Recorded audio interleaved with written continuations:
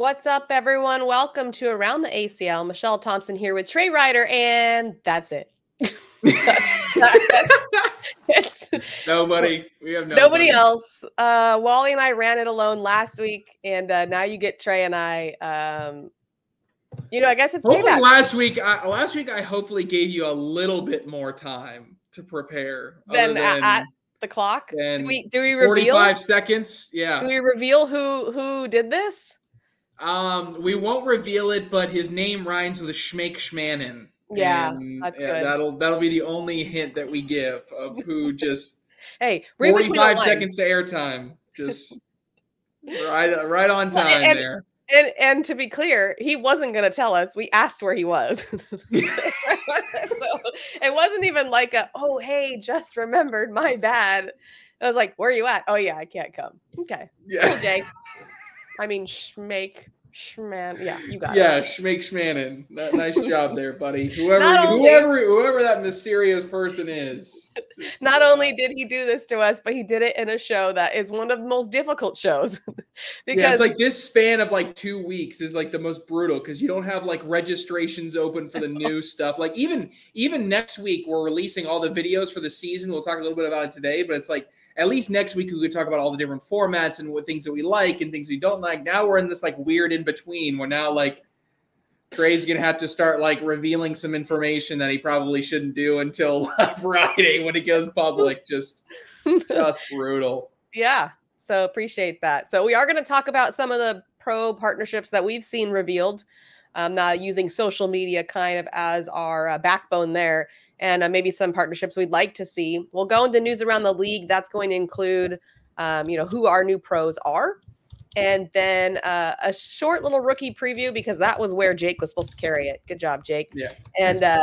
And because of that, Trey's going to go into some pro season changes, buy or sell. And then I thought it'd be fun to do like superlatives, like back to high school. Maybe some of you still are in high school, but like the best stuff. Did you have that in your high school? Were you part of it? I was not ever a superlative, unfortunately. I wasn't popular enough. I was like I wasn't a cool kid at school, Meesh. I wasn't like you. You were probably one of the wasn't cool. The only reason why I got best eyes is because I went to a school that was predominantly not white. And so it was like, oh, your eyes are green. That's unique. So you got best eyes, though. What was your graduating class, though? What was your graduating class? Ooh, that's a good question. It wasn't a very large high school. I remember my middle school graduating class was like 800 plus. And I think my high school, because then I had to go to a different district for my high school. I think it was like 300-400. Yeah, it was like 450 or something like that. So yeah, hey, winning best eyes out of that many, that's pretty good. Well, I'm telling you. So my high school in my district, I grew up in Canoga Park, and my parents thought that the schools are better, so they sent me somewhere else. And then by high school, they said, yeah, no more of that. You have to go to your high school. And it was definitely a bit of a culture shock for me. But yeah, it worked out. I loved my high school, but everybody was broke like me. It was great. The other ones, everybody was rich, and I was the only one that wasn't. So it worked out great. Yeah, I ended up going to like the high school I went to was like, it was like 15 minutes down the road, but everybody that I went to high school with had money. So it was like, it was the running joke that people had nicer cars than the teachers by far. So I was like, okay. That's how the high school I was supposed to go to. Everybody at that time, and this is aging me, everyone had either Mustangs or Jettas. That was it. Like you had to have one of those two.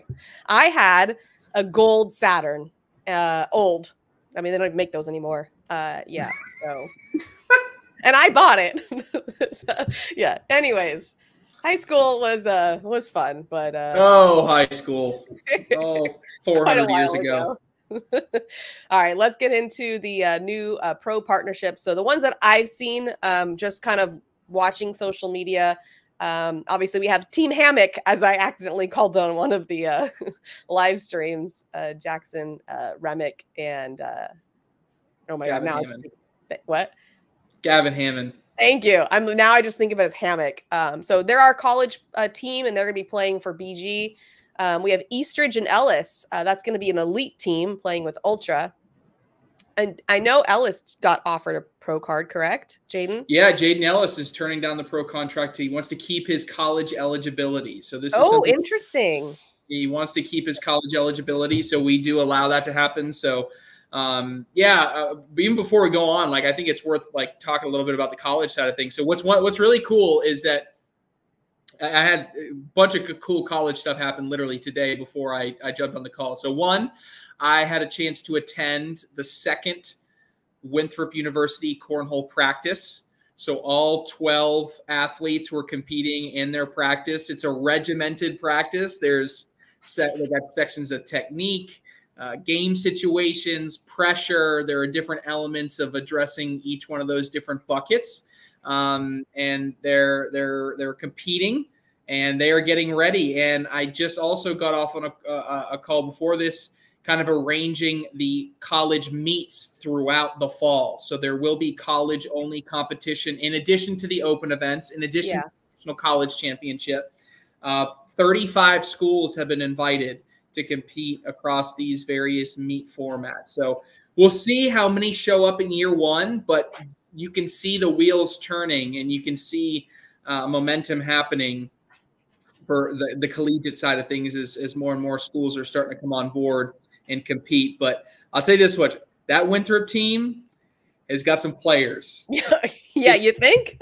I watched yesterday, or sorry, this was Friday. I watched, a head-to-head matchup and during practice, but, they're throwing their good on good. It's like Jackson Remick and Gavin Hammond throwing against Jacob Harrison and Josh Quinn. And that was without Spencer Fabianar there because he was competing in a different tournament, right? That was without Eddie Wenker competing. He was in a different tournament. So, like, the lineup that Winthrop is putting together is really solid. And as more and more colleges build up, they're going to try to follow that model. So the college side of things, and as people wanting to keep their eligibility, that's going to help some of these really good players keep building the sport at that level. I love that is growing because what a great opportunity for these kids. I've talked to some of the high school kids about it, and I've had some that say I never had plans to even go to college. So it's really cool to see that is something they're considering. We have Zach Engelken and Brandon Martinez. I just saw that one revealed. They're going to be with BG. JBJ, Logan Chamberlain, Trey Hunt, Justin Duke. I didn't see a bag sponsorship with them.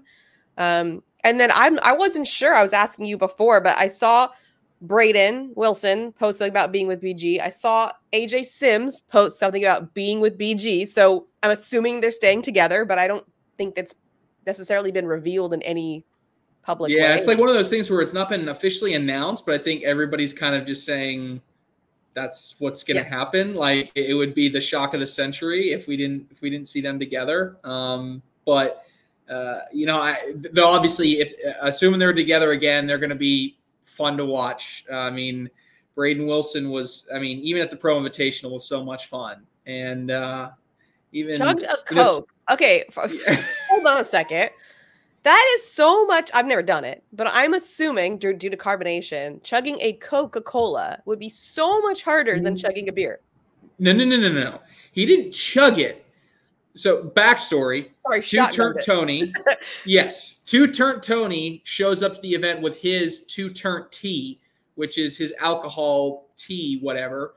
So he shows up and he's drinking it himself, right? And he's like, he pulls random people to shotgun with him, right? And so people are doing it. Well, he walks up to Braden Wilson, who is infatuated with Two Turnt Tony.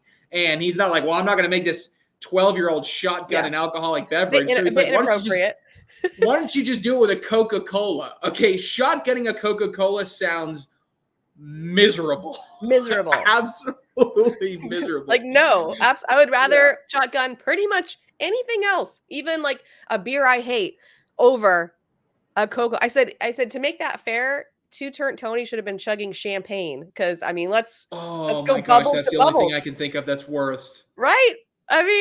So, hey, Braden, I promise it gets better. You started off with the worst possible shotgun situation in the history of shotgunning. Yes, the absolute worst. Don't do that. Worst. All right. Are there any teams that you'd like to see either stay together or form new partnerships? Yeah, I mean, a couple come to mind, right? I mean, if I look at success from this previous season, I think Tony Smith and Mark Richards, this was a weird year for Mark Richards. Yeah. And the one thing, if there's anything that I could caution, I don't see any reason why they would split, but there, you know, if Tony Smith says, well, Mark didn't have a great year, I want to go find someone else, I think that would be a little bit premature. I really believe that Mark will turn it around. I think he just had an off year. I think he's going to get back to it. Whether or not he's the new, you know, he gets back to number one, that's a different story. But I hope they stay together. I obviously hope the world champs. I don't see Hissner and Birchfield any reason why they should split up. I mean, there's just chemistry. The success, I mean, everything across the board. I'm hoping they stay together. I think the biggest question marks come in you know, form of someone like a Jamie Graham. Jamie Graham, I think, is, you know, hasn't publicly announced it, but, you know, there's been pretty obvious signs, and he's hinted at the fact that him and Frank will go their separate ways. Where does that leave Frank Modlin, and where does Jamie Graham go? I hear rumblings, you know, you're just not sure what's going to exactly happen with Jeremiah Ellis. I mean, for a while, you're like, Jeremiah Ellis definitely not splitting from Reinhardt. And then It was like, well, yes, he definitely is. And then it was, no, it wasn't. So I think just some public clarity on where that ends up will be really interesting. I've heard some rumors, but I don't want to necessarily speculate. And I definitely don't want to give out bad info or steal any thunder. But I do know that they're in a 2-year, not them as partners, but they're in a 2-year with Ultra. So I specifically asked, does that mean you have to stay with your, like, are you in contract with your partner? No, just the bag. So just interesting to look at there. So they do have to stay with Ultra, but for another year, but they can swap partners if they want. That'd be interesting as well, because we just saw that Kyle Malone will not be playing with Devin Harbaugh, right? So that's okay. I missed that one. You know, all right. Yeah, Kyle Malone just put out there he's looking for a new sponsor. He's looking for a new partner. Got it. So, you know, Kyle Malone is going to be a really interesting free agent. And we talk about with someone he end up. I mean, you're talking about someone that's won countless tournaments. I mean, and someone that's always continuously there at the end. I mean, I think that's really that's one that people got to look out for, and someone that you pair with the right person that could be a really dynamic team. I thought him and Harbaugh were pretty good this season, but making that split. So who does Harbaugh end up with? So I mean, there's a lot of different ways that this could go. If I look at like the very end and who made the Final Four, hoping that Kingsbury and Rawls kind of stay together again. I thought they showed some really good success at the end of the season, certainly, and they were fun to watch. And they're going to be just like JBJ and Logan. They're going to be unique in that they're keeping a pro partnership for as long as they have, right? We see so much switching. When you see these partners stick together for years, there's very few of those. Right. Rawls and Holland. If I look down the list of rankings from last year, Smith and Richards, we just talked about, Hart and Ellis. I mean, I think there's a question mark there, right? I think there could be that switch up. Alex Rawls, Derek Holland. They were great. I don't know. I thought they were great, right? I mean, especially if you're staying AAR, but you just never know how those teams, if they end up splitting up. Then you have Malone and Harbaugh. We know they're splitting up. We just saw that. Justin Burton Jr. and Logan Chamberlain, they're staying together. Matthew Sorrells and Eric Davis, Fisher Hamilton, Gavin Cano. I think Fisher Hamilton is a really interesting, off-season question mark right now. I think he didn't have his best season, right? And I think he's fighting through a lot of mental battles right now of what he wants to do and how he wants to handle this coming season. I think if he's at his top level, Gavin Cano wouldn't want to play with anybody else. Correct. Gavin Cano, I think him and Fisher think they can be the best team in the world as long as they're focused and they have the right mentality. So I'd be interested to see if it is Hamilton and Cano again this season, just rounding out kind of the top 10. Sorrells and Davis, I kind of liked. Shockingly, I thought odd, and then I'm like, it works. It totally works. Because I think Sorrells lets Davis be Davis. Yep. And I think that's important for someone in that regard. He's not annoyed with him. He's his biggest cheerleader. Like, he's like, I got the best partner. Like, he's not annoyed by his decisions. He's like, yeah, that's why he's the best. Sometimes it works, sometimes it doesn't. Exactly. Bernasette and Lopez, I loved. I wouldn't touch it. Yep. Wiedenfeld and Smith.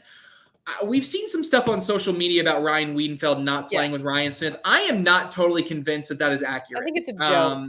I think it's a joke as well, because that is something that is very BG, right? We saw even Chamberlain and Burton do it, right? It was like, oh, who are we playing with, right? And then they ended up together. So I think that seems unlikely to split. And then Braden Wilson and AJ Sims, we've kind of already talked about. Maybe on the others, what does Ryan Trader do?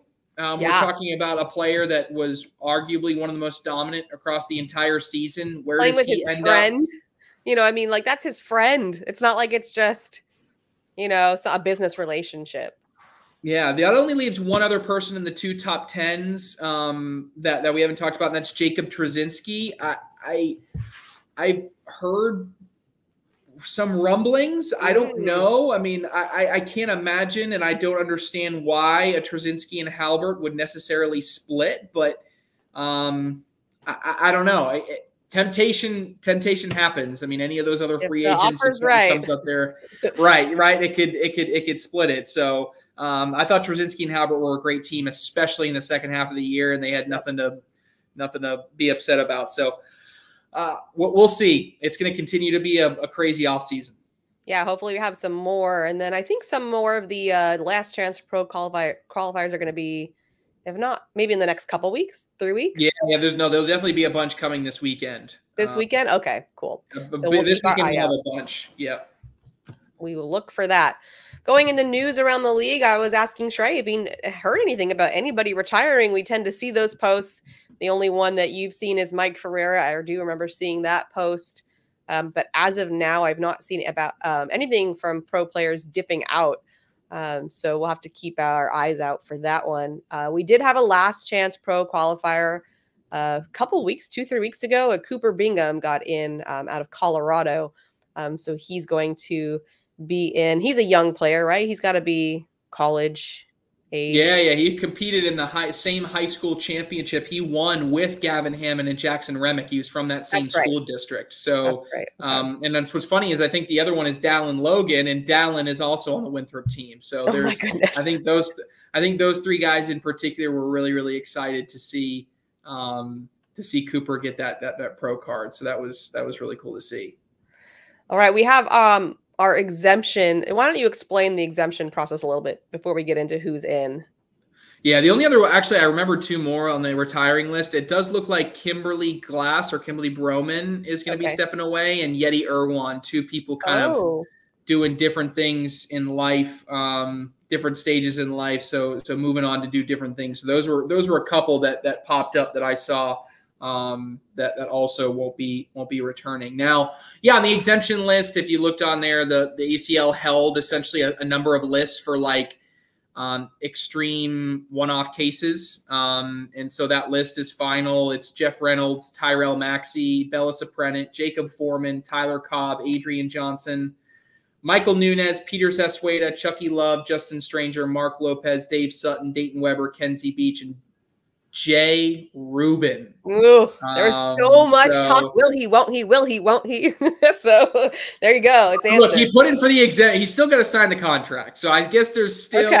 I can't imagine why he wouldn't at this point. But they've been offered pro contracts. Whether or not they accept we'll find out. Correct. So a lot of these people on this list, something in their power prevented them from being able to requalify. The list ended up being 14. To account for a couple of these crazy instances that we felt like had to honor. So Tyrell Maxey, top 100 the entire year. Horrible news. His father passed away. He couldn't make it to Worlds. That's just a horrible instance. Yeah. You get someone like a Bella Soprenet is top 50 all year. Her pro partner doesn't show up for the World Championships. She misses out on qualification by 1 game. If her partner had shown up and won 1 game with her, she qualifies. So things of that nature. Michael Nunez had an emergency appendectomy at Worlds. That's just insanity. So like the worst thing possible. Yeah. So different instances like that, but it's good to see some of these names get a second chance to get back in. It kind of replaces the application process. The ACL wanted to move away from that and move just towards a hard qualifying But then that's why, with some exceptions or some exemptions, as we call them, people that did everything right. The application process in previous seasons, it was how many though? Wasn't it a lot more? Oh yeah, one year we took as many as 60 or 70, and then the last iteration this previous season, I think we took 25 or 30 was the total number. So this is way down from that, just to take those last few spots, and really, yeah, and we'll tease this a little bit, but the ACL is publicly, announcing this week moving towards 2025, 2026, having only 100 pro players. That's the goal, is to really focus on 100 core players, expand the elite program, the core 100 players, giving them a better opportunity to do this as a professional full-time, being able to focus in on them for marketing efforts. And so because of that, right, people, if they don't sign their contracts, they won't be backfilled this year. So right now there's about 240 total players that'll be sent contracts, and we'll see how many ultimately sign them. I know there's a number we just talked about some that are retiring. I know there's some that played the pro qualifier that won't be taking their contract. So it wouldn't surprise me if 20 to 30, that's about what we had last year that turned down a contract, that ultimately brings us to just above 200, just to get down to 100 the following season. So a lot of cool things happening in some fun ways. Was the 100 number based off of other sports, or what made you think of that number? Yeah, I think the idea was at 100, we wanted to get close to a base 128 bracket instead of 100 and instead of 256, kind of reducing that and making it a little bit easier to focus on that multiple, so that we'd have plenty of spots available to add in elite players who would qualify through. Got it. Taking as many as 28 if we wanted full brackets, or we're kind of experimenting with the idea of purposely having some buys built in there to reward some top-ranked players as we go through the season. So different things, opening up the way to approach the pro division in a new light. Yeah, so that is 2025, not this season, but the following season. So correct. I feel like that needs to be very clear. Okay, rookie preview. We talked about the rookies that got in the qualifiers a couple weeks ago. We're going to see more trickling in through the last chance qualifiers. But yeah, Trey, who are you looking at for rookies coming in, assuming they accept their contract and come on board with us? Yeah. I mean, I looked through a lot of this, and there's a number of names that jump out to me, but I'll stick to a couple. The first one that jumps out to me is Gary Bearpaw. I mentioned this before. Gary Bearpaw is going to be a high PPR player. We're talking about rivaling Matt Guy in terms of PPR and throwing bags in the hole. Matt Guy was like a 10-6 across the entire season. Gary Bearpaw, across all of his events, was a 10-4.5. Wow. So we're talking about someone that is putting a lot of bags in the hole, someone that you're going to have to play a defensive game for. So although the game in some regards is really playing favorably to more of your hybrid players, I think Bearpaw is somebody that could come in and really be there near the end in a number of different tournaments. Interested to see how he plays. Old school. We'll call them old school players. Yeah. Interested to see how Dia Lee plays. Dia Lee, your women's singles world champion. She came out of nowhere as an amateur, and we're talking about the last amateur to win the women's singles world championship was Sarah Cassidy. I mean, when we look at the career that Sarah Cassidy has, she's a very decorated player. She's someone that is viewed as one of the best women in the entire world, and someone that will compete against anybody on any given day. So when I look at the resume for Dia Lee, it tells me that she's following in some really, really good footsteps and has an opportunity to be one of those top-ranked women. You have talked about her form in the past and the way that she approaches the game and being one that's going to play to her advantage across the year. But I think this is ultimately someone that can not only do well in the women's events, but can do well in all of the pro events. Very focused. Very focused.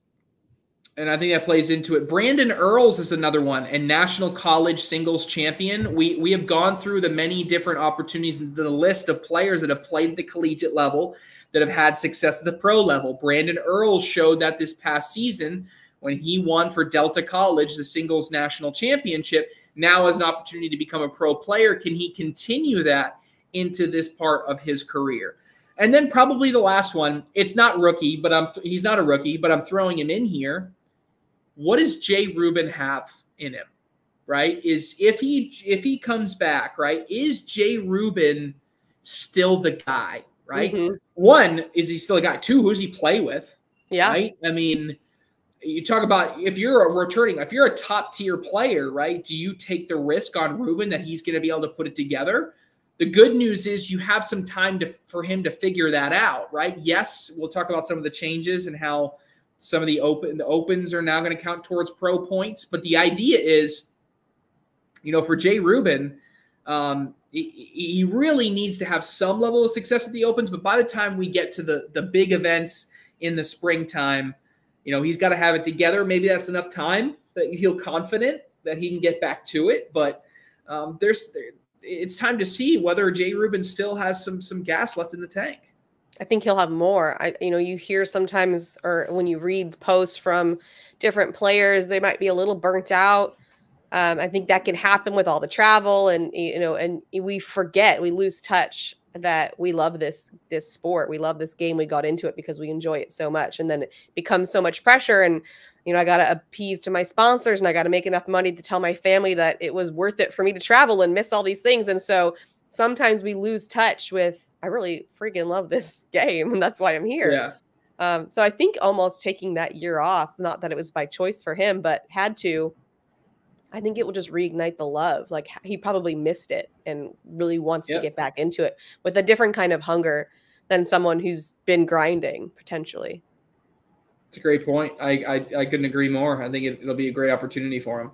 Yeah, definitely. All right. You kind of alluded to some season changes. Why don't you let us in on some things we can look forward to this season? Yeah. So a lot of these changes will come public here at the end of this week with some cool videos coming out explaining it. But I want to hit on a couple specifically around the pro division that I'm really excited about. The first is that the Pro Tour will now span the full year, and that pro points can be earned at these open events. So we hear so many times, well, it's just an open, it's not one of these pro events, or someone wins 3 opens and it can't count towards their MVP and it doesn't really make sense and blah, blah, blah. Well, now the top tier at these open events will be open to pro and elite players, and they'll earn points towards that. In addition to what we formerly called nationals, everybody's familiar with those, the terminology is changing over to something called a signature event. And these signatures, there'll be 6 of them instead of just the 4. So across the opens and the signatures, a pro player's 2 best opens and 4 best signatures are going to count towards their pro ranking in both pro singles and pro doubles. So that's kind of exciting. But then in addition to that, there's each of these events is just going to have a core pro singles and pro doubles event. Each event will either be shootout or classic format, right? So there's no more playing shootout and classic all in the same weekend. You're just going to play singles and you're just going to play doubles, and it's either designated the whole weekend as shootout or the whole weekend is going to be classic. So we're excited for that too. But I think the one that I'm personally most excited about is the new World Championship format.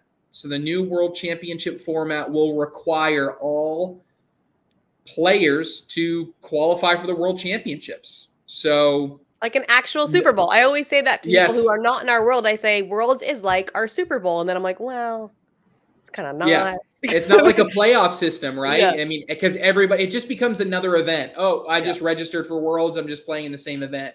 Now for the top tier pros, instead of all 200 players making the World Championships, only the top 40 are going to qualify for singles, and the top 24 doubles teams are going to qualify. So there will be room for automatic qualifying via standings. So if you finish high enough in the standings, you can get an automatic qualifier.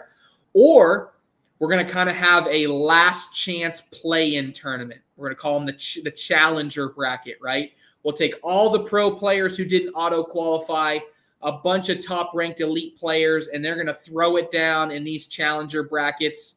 And if you win your bracket in the challenger bracket, you get into the world championship. And that world championship is just going to be a throwdown of the top 40 players. And I think what it's going to be exciting for is like in advance, we're going to know these brackets. We can even schedule times in which they're going to play, right?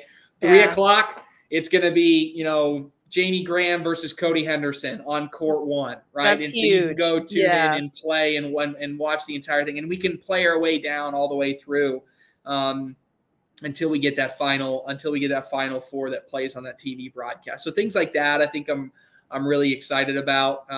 Maybe the last thing I'll tease before it comes up this weekend, we will be introducing a women's, seniors, juniors, pro tours. So 3 different pro tours to highlight those different demographics.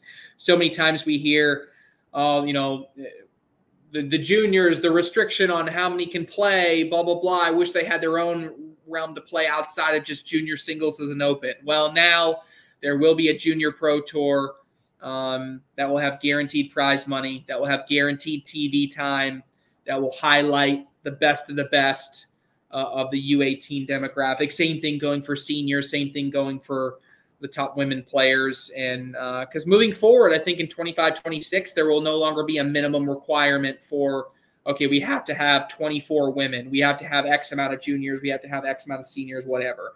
It's just going to be the 100 best players. And so if a woman is good enough to compete both on the women's tour and the regular pro tour, then she can do that. And, I think that makes it really cool and really special for our sport. So, again, much more detailed information coming out with all of the videos. We'll have explainer videos literally diving into all of the different elements to these different changes. We'll have the guides that are going to be published, both the pro guide and the player guide that'll go out. That'll have all the detailed information, but it's kind of a nice little preview for those that are really interested to see how the pro division shakes out. Yeah, I love that. I think it's such a great happy medium of keeping the pro field what it is, but also offering something for those other divisions because it's needed. So I love that we're kind of solving that problem. All right, it's time for buy or sell. I guess it's just you. I don't know. I mean, I wrote them, but I guess I could do it with you. Yeah. The first one is about, we got the draft coming up at the beginning of October. So team captains will alter their strategy going into the draft based on last season's outcome, meaning the team that won, we didn't think would win. So now you're starting to look at what's the recipe for success. So do you think that they're going to change their strategy? Yeah, I think so. I'll buy it. And the full details for how the ACL teams format will be coming out in the next couple of weeks as well. And I'm really excited for that. Let's just say it won't be the same thing over and over and over again anymore. There's going to be some level of variation. So there's some fun stuff to be had there. But yeah, I think they're going to learn something. But look, if I'm looking at that final, the thing that I saw most important is the team that had the best chemistry.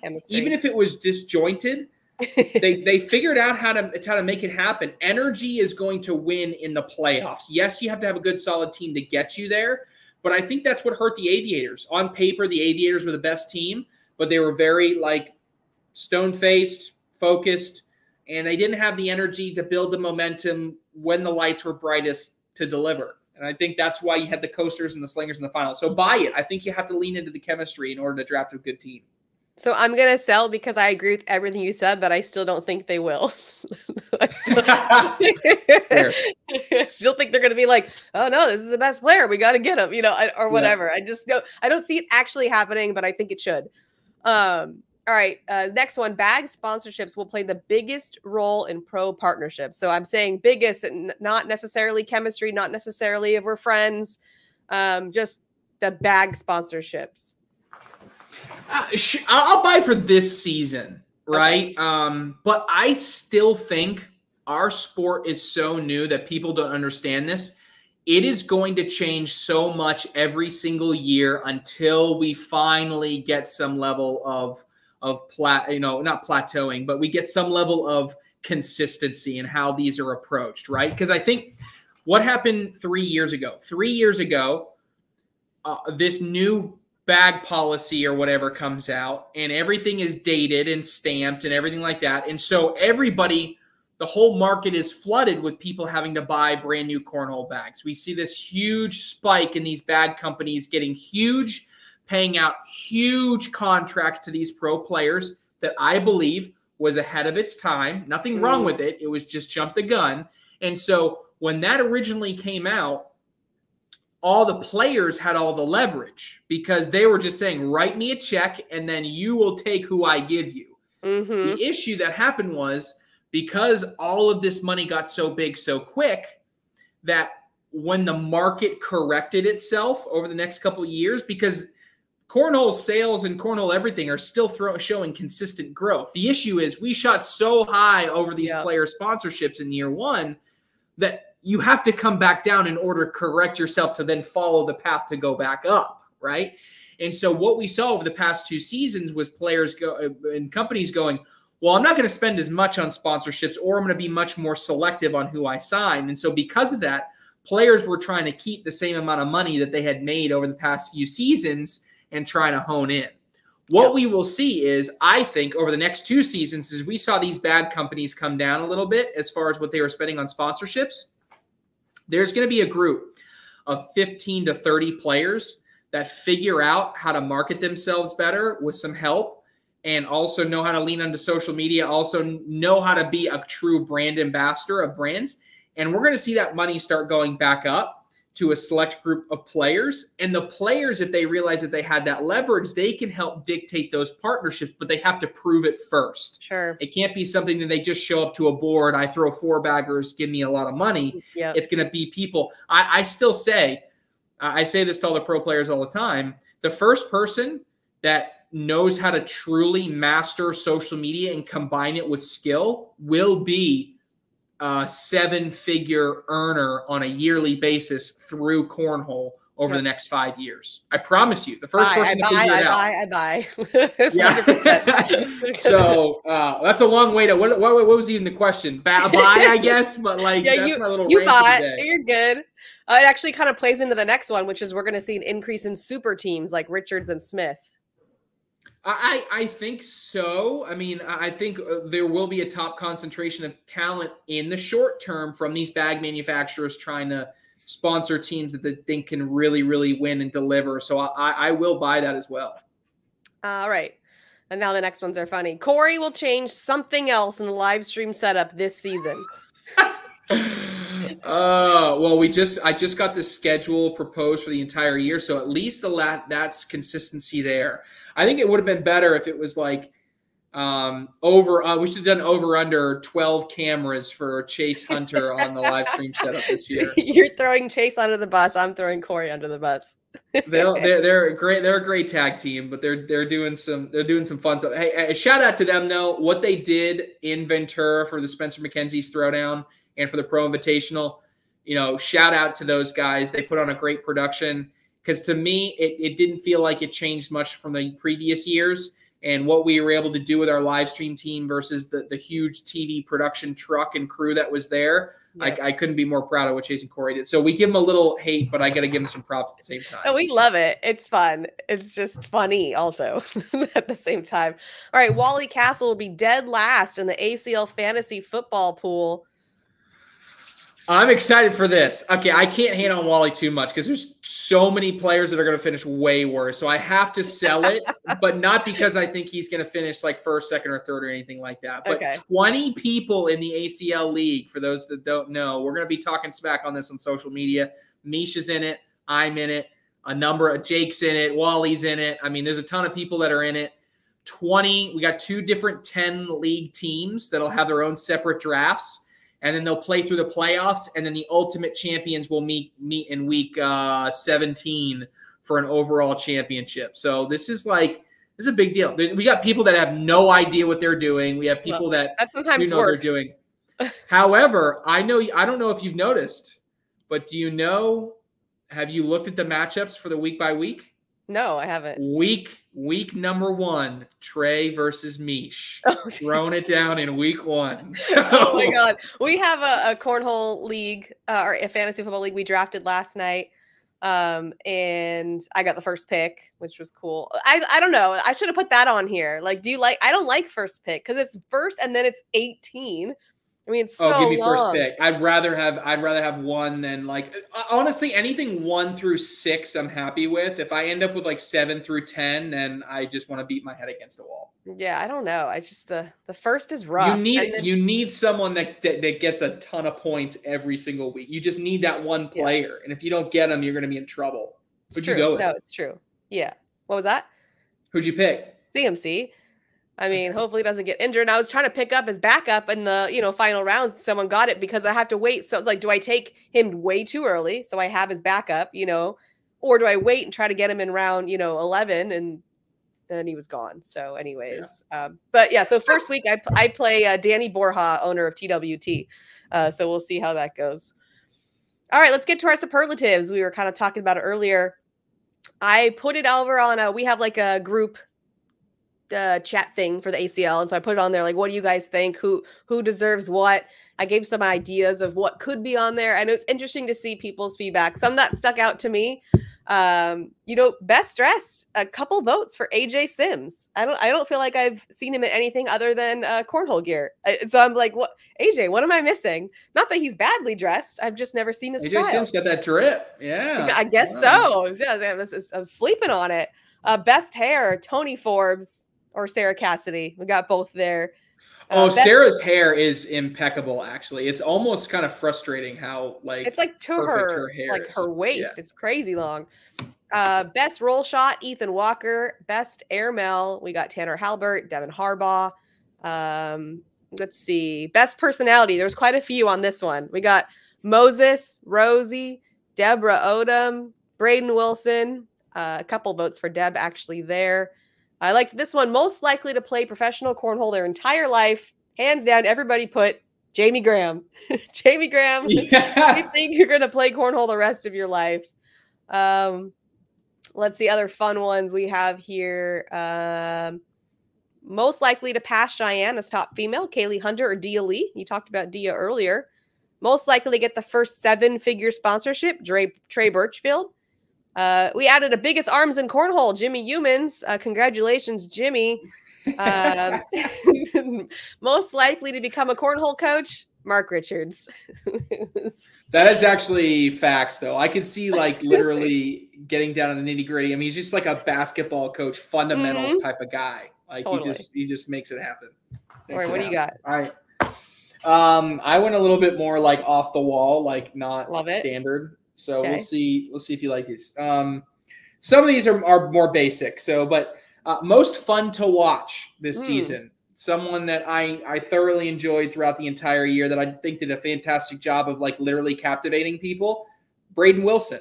Yeah, I thought Braden Wilson was just a positive energy and an intense energy all season long, and I found myself always just excited to watch him. And even when you see it on social media, he's upping his social media game. If you're not following Braden Wilson on social media, you probably should. His TikTok is pretty good. So okay, I was going to ask about that because I feel conflicted. Like being a mother, I don't want my child on social media at his age because I think social media can be really toxic and bad. So it's like how conflicting for his parents to have to balance. Like, but this is for literally his career. That would be hard. Yep. That's a tough spot. It is. But I think he's doing a fantastic job of how he's going about it, right? Or it could not be him at all. For all we know, it's Nicole just posting everything and actually interacting with everybody. That's probably what I would end up doing. I'd be like, you can record the content, but I don't want you ever logging on. Like, I feel like no reading the comments. We have to like shield our children from the horrors of social media, the horrific people that live on there. You make a good point. All right. Most likely to make my jaw drop at any given moment, Eric Davis. Absolutely. Because there were so many times. I remember working the scoreboard in Ventura for Spencer McKenzie's, and there were multiple times where I just went like literally because it wasn't possible what I thought was going to happen. That airmail drag to stay in it is just outrageous. And he continuously just like invents new ways for the bag to let. It's just. Oh, that reminds me. I skipped a couple from Michael that I think are important. I got 2 more for you. Oh, yeah. I want to. Most likely to call a timeout, Jamie Graham. Oh, I was going to say Frank Modlin, but both work. Both work. Okay, and then most paged to a court. Chucky Love. It's got to be Chucky. Yeah, yes, Chucky Love. Most paged to a court. And you know why? I walk outside. He's out there listening to his music. He's chilling. He's not even in the building.